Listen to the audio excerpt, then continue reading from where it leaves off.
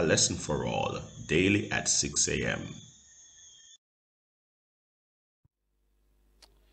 Good morning, everyone. Welcome to another episode of ALFA. My name is Tavauhn Thomas, the senior pastor of the Brownstown district of Seventh-day Adventist churches.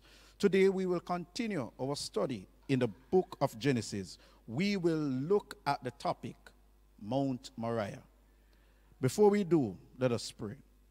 Our kind loving Father, we thank you for this privilege that you have given unto us, where we can study and also share your words with those on this platform. We pray that your Holy Spirit will lead us into all truth. In Jesus' name I pray. Amen.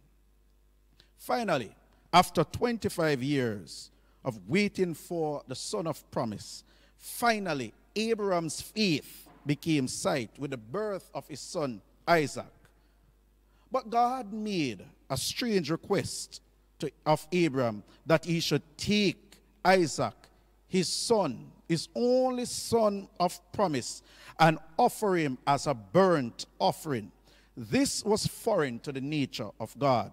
A matter of fact, God condemns such a practice among other nations. However, this was a test. The biblical notion of test, the Hebrew nisa, embraces two opposite ideas. It refers to the idea of judgment, that is, a judgment in order to know what is in the heart of the one who is tested. This was not to reveal anything to God, because God knows everything. A matter of fact, it reveals in us our faith, our confidence, and our trust in God, as was in the case of Abraham. What makes this story fascinating is that Abraham was willing to risk his eternal life in total obedience to the word of God. My friends, what are we willing to give up to show God how much we love him and how we are willing to follow everything that he says? And that, my friend, is a lesson to all. Let us pray.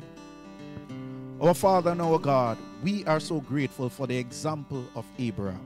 I pray, dear Lord, that you will help us to love you more than we love our family members, our friends, and things and persons close to us.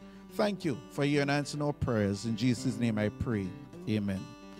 Thanks for making it Alpha. Join us tomorrow for another study and throughout the week, where I know you will get other nuggets of truths embedded in the book of Genesis. Have a wonderful day and a productive week.